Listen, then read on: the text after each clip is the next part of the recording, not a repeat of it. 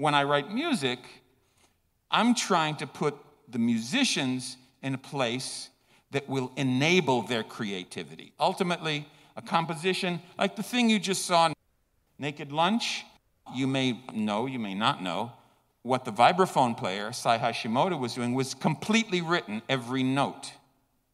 But what the bass and the drums were doing was, in a way, completely improvised. They're responding to what's on the page. They're following what's on the page, the way a big band drummer, if you want to talk jazz vernacular, would illustrate a big band chart. It's an art playing with a big band. You don't just do whatever you want. You got to follow the chart. So they're following a super complicated big band chart, hitting, swinging, breaking things up, going against the grain. And what that is basically is all my compositions are platforms to enable creativity. There's the bottom line. Yeah. You know, you alluded to something just now, and it has to do with a flexibility of language.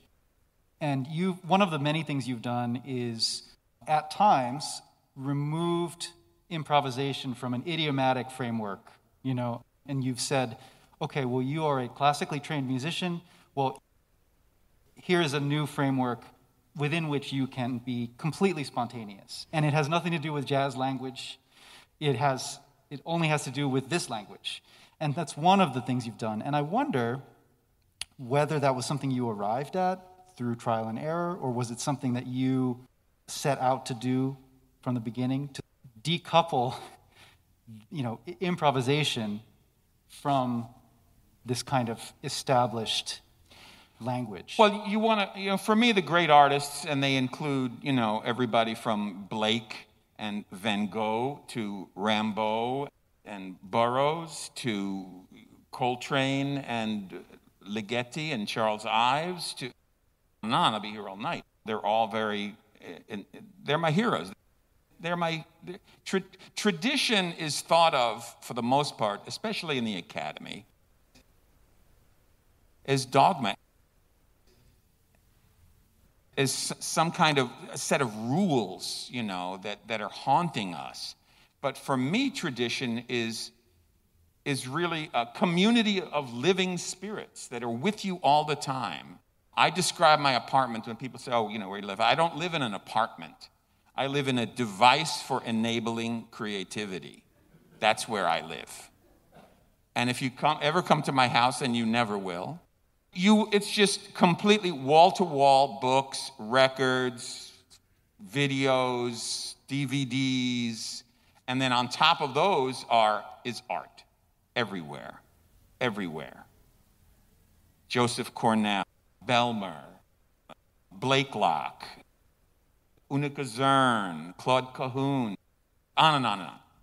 And it's just, I'm surrounded by these spirits. I'm surrounded by these inspirations. And they keep me straight. They keep me going. They kick my ass. And that's, to me, what tradition is. It's something that's alive, not something that's dead. It's not something from the past. It's something that's of the present. Of the present. The way you're talking reminds me of something I wanted to ask, which has to do with this. You know, people often talk about artists who are, you know, inspired by other disciplines. You know, it's interdisciplinary is a word, right? And one of the very first things of yours that I ever heard was The Big Gun Down, which hails that whole idea.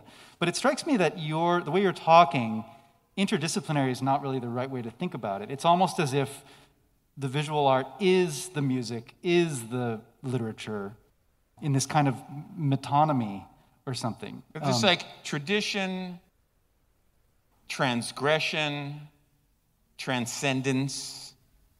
You know, I'm engaging with my heroes in each and every work that I do. Naked Lunch was inspired in many ways by Burroughs. You know, I have a record called Interzone with the old Electric Masada band that's also, you know, that explores that world. Almost every work that I do has extra musical qualities that relate to art, literature. And we were talking before about, like, breaking down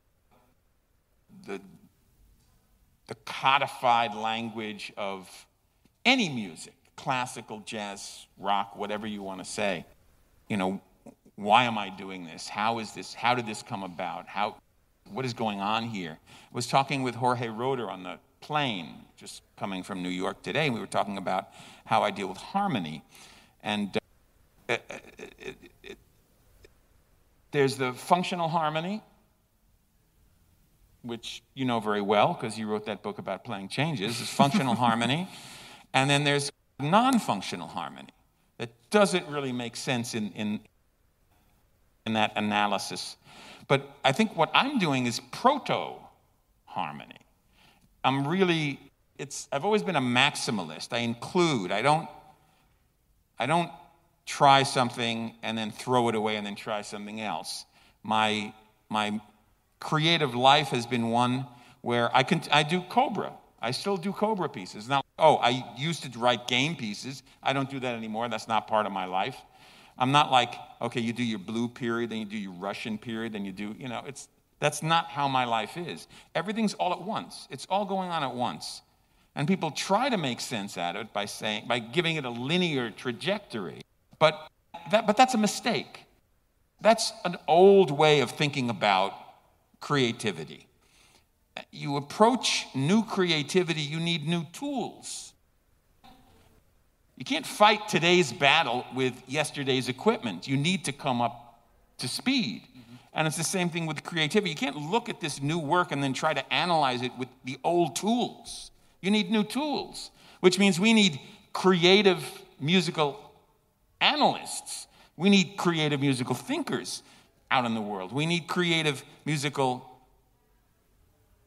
critical theorists, to develop a new language to understand what it is and how to dissect and understand how these things are put together. And you can't really do it with the old tools. So my system has always been very natural, and it's based on the people that I work with. My interest in writing and engaging musicians in a musical format